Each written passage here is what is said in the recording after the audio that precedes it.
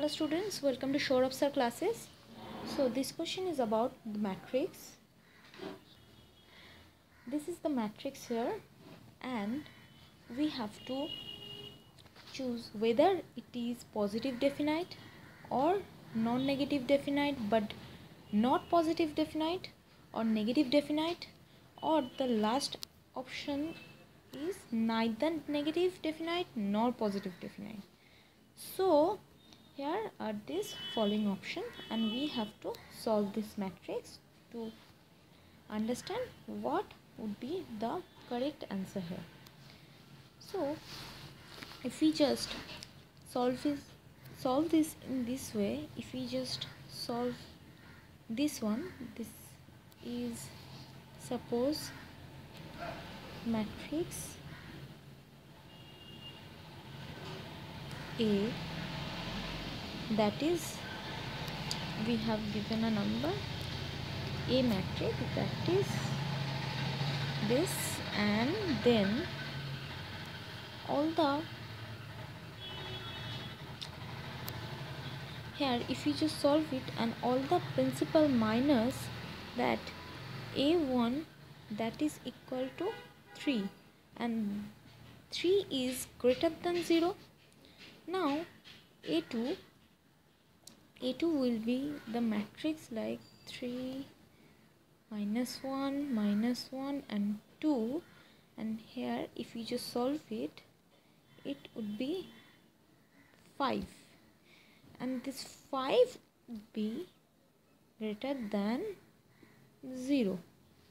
Now in case of if we just calculate the matrix A3, then the matrix will look like 3 minus 1 0 minus 1 2 minus 1 0, then minus 1 and 3 here.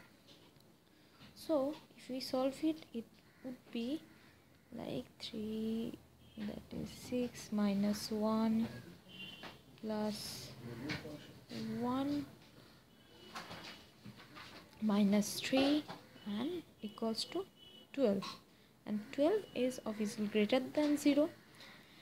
Let me adjust the page for you. Okay, yeah.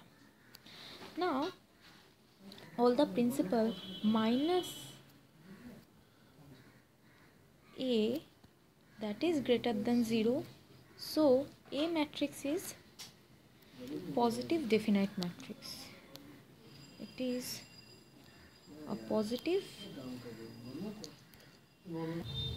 So here the answer will be option A, as it is positive definite.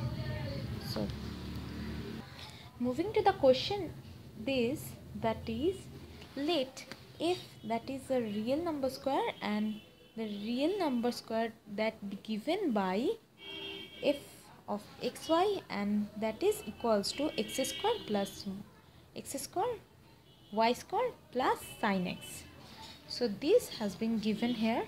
Then the derivatives of f at xy is the linear transformating given by, and there is, these are the options. So if we just solve this equation, this is so simple. I know this is looking like so tricky and tough, but this is not. Let me just do this for you. We can simply draw this matrix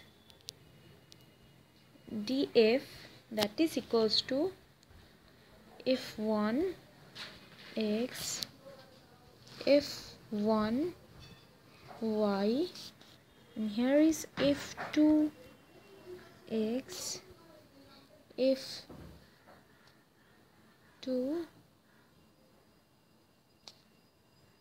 y,